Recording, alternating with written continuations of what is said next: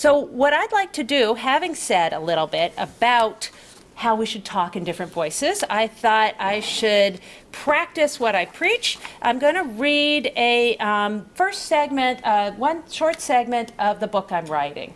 Phoebe said that it's called Love and Contracts. The idea is to have a book that has two different voices. There are 5 memoir chapters and there are 5 family law chapters. As I go through the process of having a baby with a gay man and then meeting the woman I'm going to marry when the baby is in diapers, that's the memoir. As I go through each stage of building this family, I have family law chapters that tag how other people are going through similar things. I call these people Plan B families. The big idea behind the book: love comes in different packages, and law can, should, and often does recognize that love comes in these different packages by recognizing Plan B families. So I'm going to read the part of the memoir that takes place in 2002. I'm in Salt Lake City in a doctor's office. The characters are me, single, white, 39, desperate to have a child. I've just left a partnership of 12 years because I wanted a baby and she didn't. I got out of Dodge. I left the state. I got a new job. I'm in Salt Lake. Everything's quite new. Victor is the other character. He's my baby daddy. I've known him since law school. I call him up when I'm trying to figure out how to have a baby. We haven't talked in a little while. I say, remember how we talked about having a baby in law school? That was 15 years ago. He says, yeah. I said, well, do you want to? He said, what do you have in mind? We talked about it. Go to Provincetown. Eventually he tells me one day, the same day I get into the ALI, he tells me he's inclined to inseminate. So we do inseminate with the help of a cast of thousands, including lots of doctors, lots of states, lots of very good stories. The first doctor to do an insemination is Victor's friend Alice. Alice is his friend from junior high. One of the reasons I choose Victor is that his best friends are his friends from his junior high childhood in rural Tennessee. I figure if he has never in 15 years told me a story about someone doing him wrong, chances are I won't do him wrong, and that we will get along and be able to cobble together this family I learned to call Weirdo Family. So Alice grows up and she's an OBGYN, she's in Tennessee and does the first insemination, which does not take. At the time I'm reading, I'm in Salt Lake. I've been living there for about a month. And we're in the doctor's office, as I said. Before I read this, as I generally do when I read segments of the memoir, I call forth another inspirational voice and spirit, which is Walt Whitman. The little boy in this book is named Walter, and he's named for Walt Whitman. So I start off by invoking 2 lines from Songs for the Open Road. I give you myself before preacher or law. Will you give me yourself? Will you travel with me? Please don't tell anyone, Dr. Short tells us on the first office visit. She explains she's the only OBGYN in Salt Lake City who inseminates single or gay women, and other doctors have given her a lot of flack for that. We nod in agreement, quickly exchanging glances of irritation about living in the shadow of the Mormon Church. Victor's new home state, Texas, is nearly as red. He's taken a day off from his new law teaching job to fly up from Houston so he can inseminate with fresh sperm. The waiting room is filled with white, wholesome heterosexuals. Some, I whispered to Victor, must be here for alternative insemination too. When the nurse called Victor's name, he shot up as if propelled out of his chair. 5 minutes later, I welcome him back with, hey, big guy, and a high five. It still feels like we're getting away with something, like our first insemination in Alice's office. So different from what straight couples must feel when they get fertility treatments. Embarrassment, maybe, or fear that needing a doctor to do the deed that most people do at home reveals a failure of masculinity or femininity. But for gay people, being here is a triumph over the common way of doing things. Only in my adult life, since the 1990s, have lots of us been able to have kids, thanks to reproductive technologies like alternative insemination. Before then, most doctors would only help straight married couples. Today, Utah is among the few places where doctors still put up no gays or singles signs to voice their judgment of Plan B families. Dr. Short quickly switches course from reminding us how Big Brother feels about us, sweeping one of her slim arms and herding us over to a microscope, saying, "Come see this." I look first, and then Victor, and we each respond with the same gee whiz tone. Wow. Millions of tiny white tadpoles zip around excitingly on the glass. My own excitement shows up when the nurse noted my unusually high blood pressure. No wonder, my heart's expanding with the hope that I'll soon be buying little footy pajamas.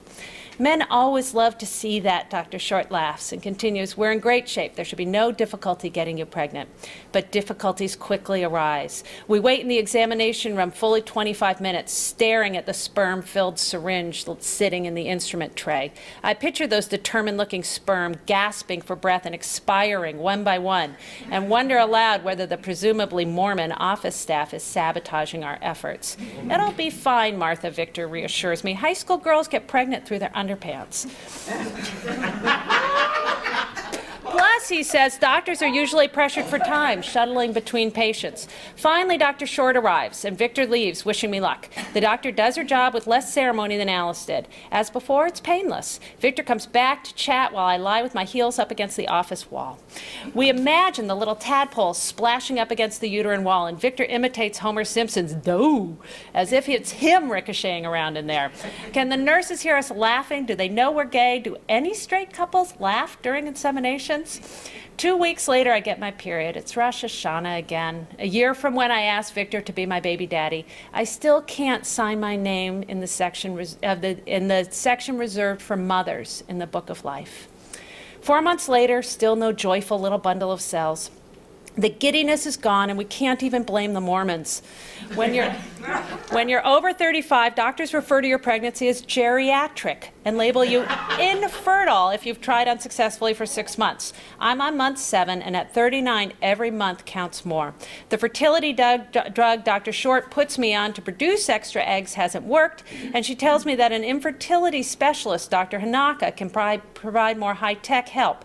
Like her, he's the only one in Salt Lake City who will see single and gay people. "How much does it cost?" I ask him, knowing it's a fake question.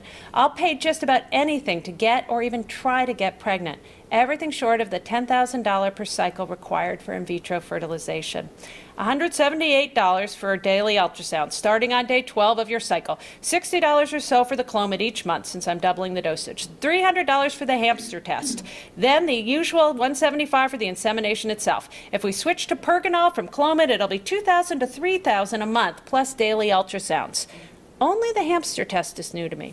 I know from the web search that Pergonal is a demanding and extremely expensive, requiring daily injections, periodic blood tests, and ultrasounds to protect against producing monster-sized eggs. Victor, looking at the same website on his computer 1,000 miles away, said the drug must cost so much because they have to chase down postmenopausal women and buy their urine to make it. According to Dr. Hanaka, the hamster test zooms in on whether the man is the one who's infertile.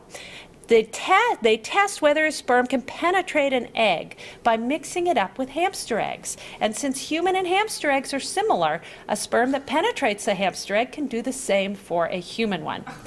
I absorb the numbers, trying not to make a wisecrack about sex with small furry animals. I want this man to like me, to help me, so I don't even mention the price tags for fear of seeing undercommitted. Little or none of the fees are covered by my insurance, though it might be if I were straight or living somewhere other than Utah. I take a deep breath and look into his eyes, which are kind but a little distant behind wire-rimmed aviator glasses spanning his squarish face. What are my chances of getting pregnant, I ask. It seems much more likely that my body is at fault. Guys can father a child into their 80s, but women are out of the game at halftime. Well, he begins, taking out a Xerox copy of a chart, pointing at a spot on a curve. 39 years old, with hormone levels still consistent with fertility, but waning. Otherwise healthy, without a history of miscarriages or stillbirths. I glance around the room at the words miscarriage and stillbirth, looking for wood to knock on. But everything is plastic, chrome or vinyl, so I knock my head with a thin smile. He smiles back. He sees so many of us, so fragile, so determined. He continues, if Victor's sperm has sufficient motility and ability to penetrate, you have about a 10 to 20% chance each cycle, then and about a 50% chance overall. 10 to 20%, I echo, and Dr. Hanaka nods. The downward sloping line leads no doubt how fast my chances are evaporating. That night when I recap for Victor, I saved the hamster test for last. Dr. Hanaka says we can do a test to see if the problem is that your sperm can't penetrate my eggs. It's called the hamster test, I say. What? He erupts. But my sperm count was normal, actually better than average for a 40-year-old. Each shot has a good 60 million sperm, and the lab in Nashville said that 25% were swimmers. That's above the 8 million needed for pregnancy. I guess it's obvious we're trying to figure out who's at fault, and I wish I could make it all better. Have I heard him? Is he mad? Will this test be one thing too many? I'm so sorry, Victor. Apparently, even with the normal sperm count, some men's sperm can't actually get into the egg. They don't have the right proteins or something. It may just be bad luck, but if something's wrong, I should know about it now. I'm already 39. I wait for his response, but he's silent. What must it feel like for a man who's aced exams all his life to get tested by a hamster? Might it be especially painful for a gay man to find out he's shooting blanks, as if it marked him as less of a man? Finally, he says wearily, hamster test? Do I have to run around inside a wheel while I masturbate or something? Jesus, I hate these doctors. I know, it's awful, I sigh. What if it works, Victor asks, taking a laugh-it-off tone I like much more. Will we get a nerdy little hamster studying drama, listening to Cher, and wanting to summer in Provincetown? Then with irritation, this is just wrong. I laugh, saying the furry little guy who's lucky enough to call Victor Dad won't get burned on the beach, but he'll have trouble renting a bike to get out to Herring Cove. I also tell him they can do it with the frozen sperm samples he sent from Houston back in the fall, so he doesn't have to be here for the test. What are we going to do if there's a problem with my sperm and the hamster egg, he asked, and then adds, before I can answer, I can't believe that sentence just came out of my mouth. We'll figure it out, I tell him. Don't worry. I'm sure it's going to be fine. So with that, I'm sure the next 4 panels are all going to be way more than fine. And we're on to the first one.